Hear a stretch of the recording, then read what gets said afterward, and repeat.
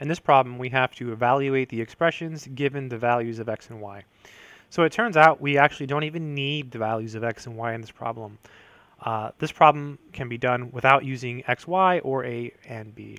So here's how. So whenever you have the absolute value of x minus y, intuitively that's the distance between x and y. Well, the distance between x and y is the same thing as the distance between y and x. So this is really the absolute value of y minus x. So you can do that. You can just switch these. So in this first example here, what we can do is we can take the absolute value of the top and then take the absolute value of the bottom. That's a property of absolute values.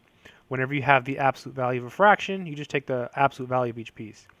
And then we can switch the bottom piece. So we have the absolute value of x minus y over, and then it becomes the absolute value of x minus y.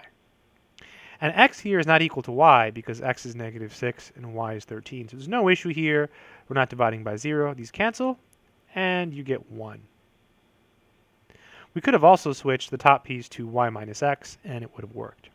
And another way to do it would be to actually plug in the numbers. But I think that this is a more elegant way to do it, and it's also a faster way. We can do the same thing here. We can take the absolute value of the top piece, 2a minus 3b, and the absolute value of the bottom piece, absolute value of 3b minus 2a. And this time let's switch the top piece just to be different. We'll make it 3b minus 2a. Right, we can do that. You can just switch them. And this is the absolute value of 3b minus 2a.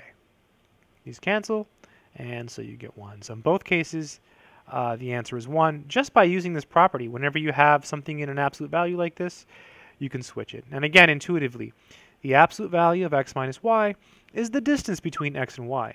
The absolute value of y minus x is the distance between y and x. But the distance between x and y should be the same as the distance between y and x. Just like the distance between 5 and 6 is the same thing as the distance between 6 and 5. So, same thing. I hope this video has been helpful.